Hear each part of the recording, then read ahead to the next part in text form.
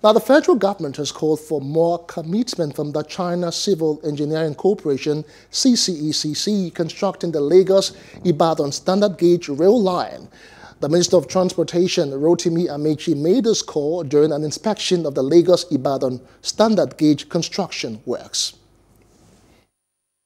The inspection commenced from the main terminal at Ebutemeta in Lagos State.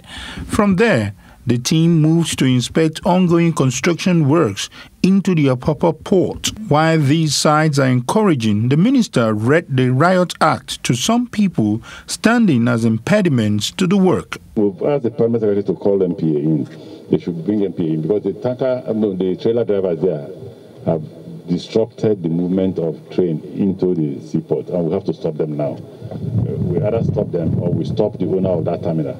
That will be the solution. The team then proceeded to assess the completion of the train terminals along the Lagos-Ibadan rail corridor. The Minister of Transportation, however, expressed displeasure at the speed of ongoing construction. When it comes to speed, you're right. When it comes to speed, CCECC is running away. Because I told them they should see us on Wednesday. We should have a meeting again to tell them that I'm sick and tired. We finished. We just those minor things can actually delay movement of goods. They are minor. They say by the end of the month they will finish. Okay, I believe them, but I want them to reiterate that. And like this team has always said, they don't go by their work plan.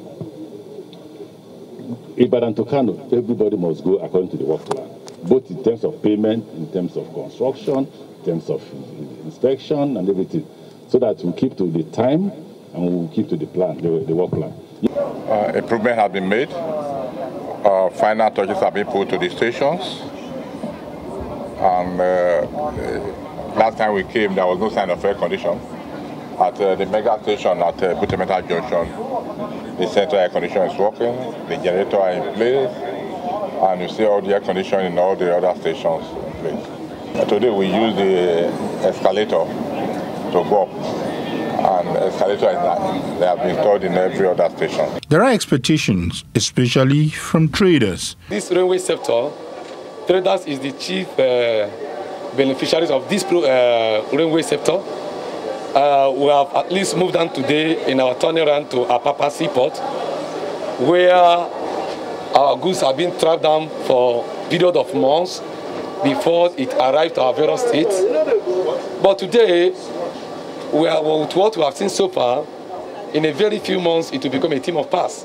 So by the time this runway has officially been commissioned, we are very happy and we are believing that it is for the interest of the traders and Nigeria at large. As government prepares to extend the construction of the next phase of the project from Ibadan to Kano, the consensus here is these facilities must be well maintained. Hope you enjoyed the news. Please do subscribe to our YouTube channel and don't forget to hit the notification button so you get notified about fresh news updates.